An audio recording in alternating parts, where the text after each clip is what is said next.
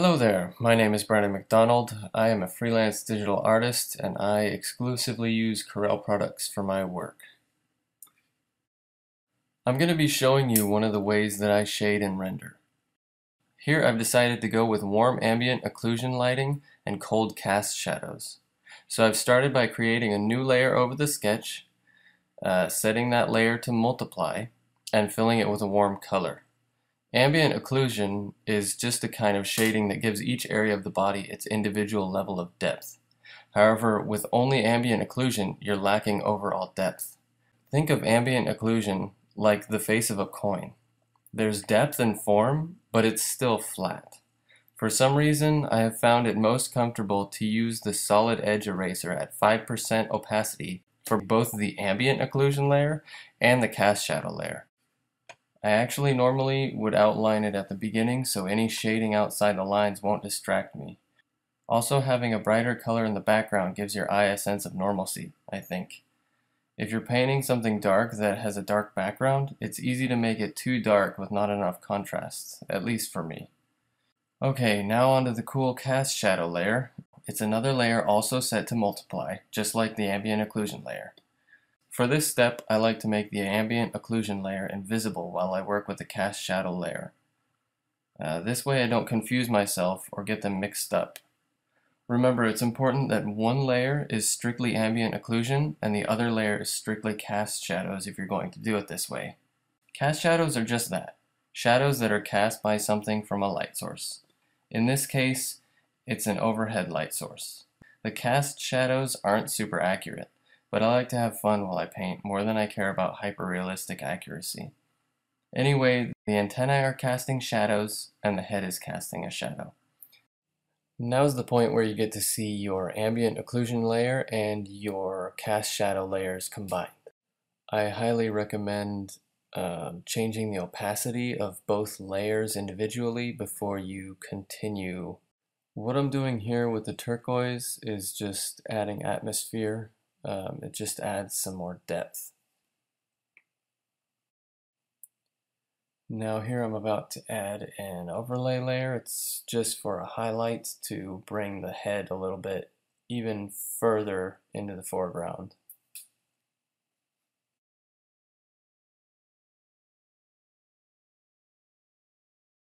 And then of course you have the reflected light from the ground bouncing back up onto the stomach or bottom.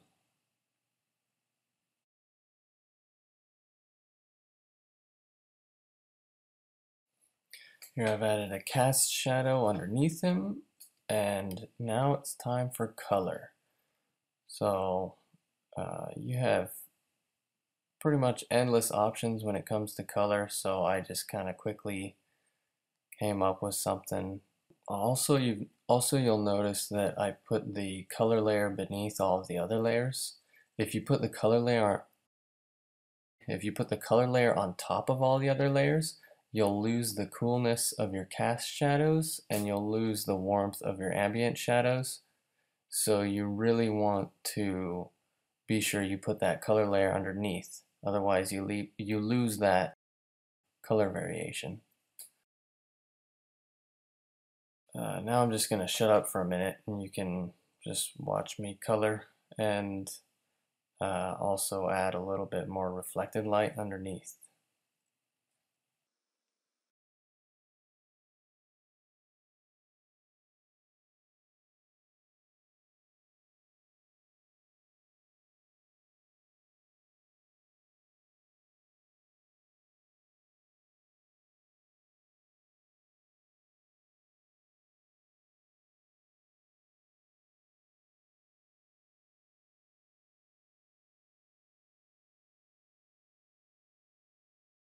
So here I wasn't really liking the amount of red there was, so I duplicated the color layer and changed the color of that duplicated layer and then erased parts of it to bring that red through.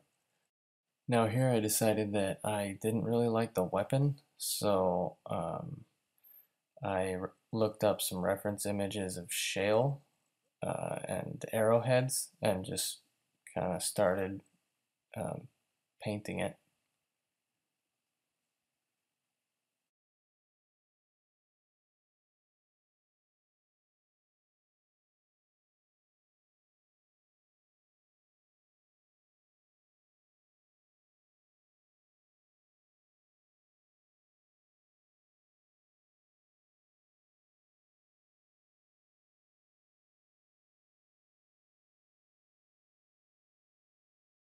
And at this point, I guess I decided to start rendering the rest of the caterpillar.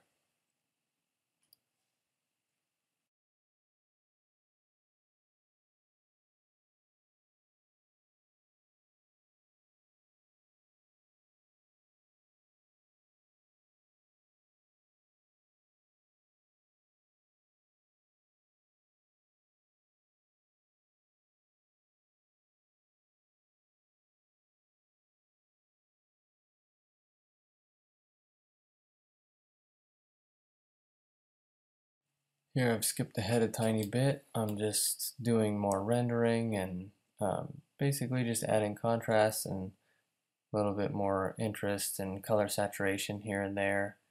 A little bit of specular lighting and maybe some more reflected lighting.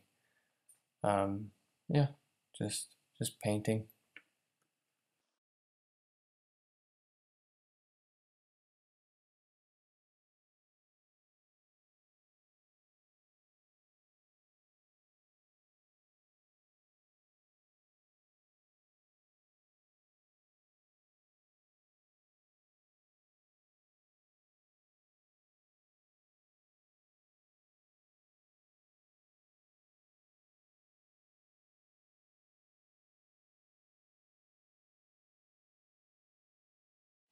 Changing the color of the butt here. Don't ever be afraid to change something in your paintings.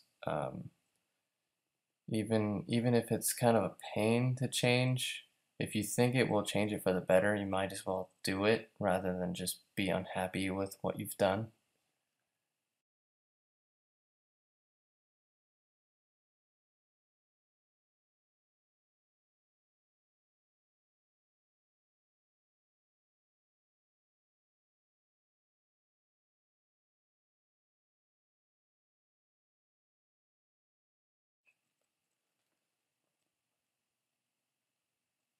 Here, adding a bit more specular light around the kind of mouthy area makes it look kind of a little bit wet almost, and also still helps even more to define the shapes a little bit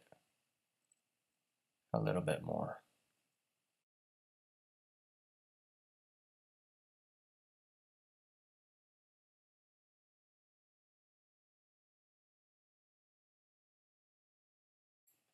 And right before this part, I had asked what my girlfriend thought of the image, and um, she said that the spots looked a little dark, which I totally agreed with, but sometimes it's really hard to see for yourself what is wrong with what's wrong with your artwork if you've been staring at it for, however many hours.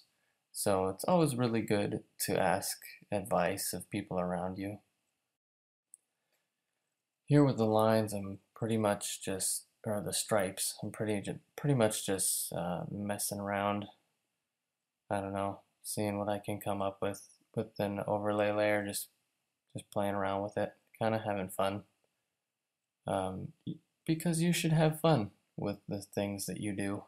So yeah, I don't think I ended up going with it anyways, but I mean, cool things can come out of just experimenting with designs.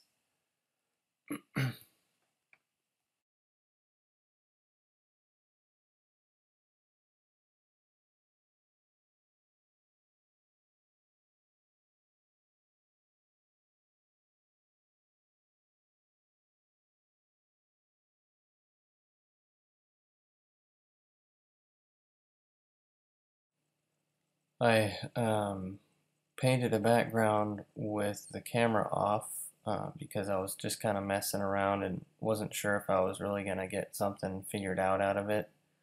But I did. So it's basically just a texture layer on the ground and a color layer for the sky and the ground.